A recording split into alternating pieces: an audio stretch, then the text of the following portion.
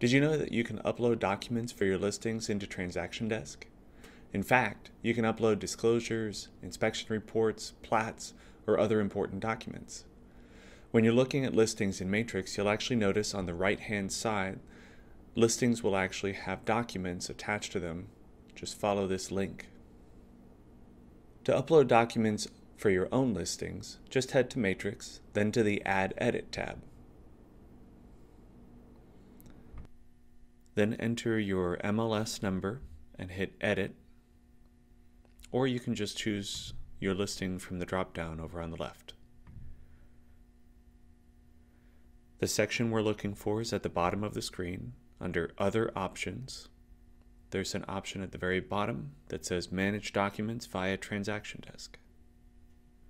When you click on that, it'll pull you into a TransactionDesk interface asking whether you'd like to create a new transaction or add to an existing transaction.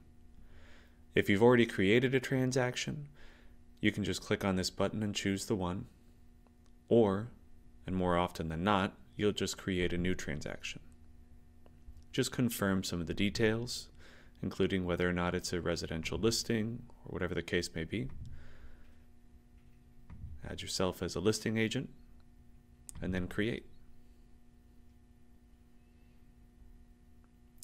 Now we actually have the option to upload documents. In fact, this is the interface that you'll be returned to if you do end up needing to add more inspection reports or plats or documents later. From here, you can either drag and drop files from your folder into this blue space, or you can click on the blue space and go to your file that you're needing to upload and click on Open. Once it's been added, this information will actually appear within Matrix within half an hour, meaning your listing over on the right will actually have your document icon appear. Once the documents have been added, they'll appear in this Listing Documents section.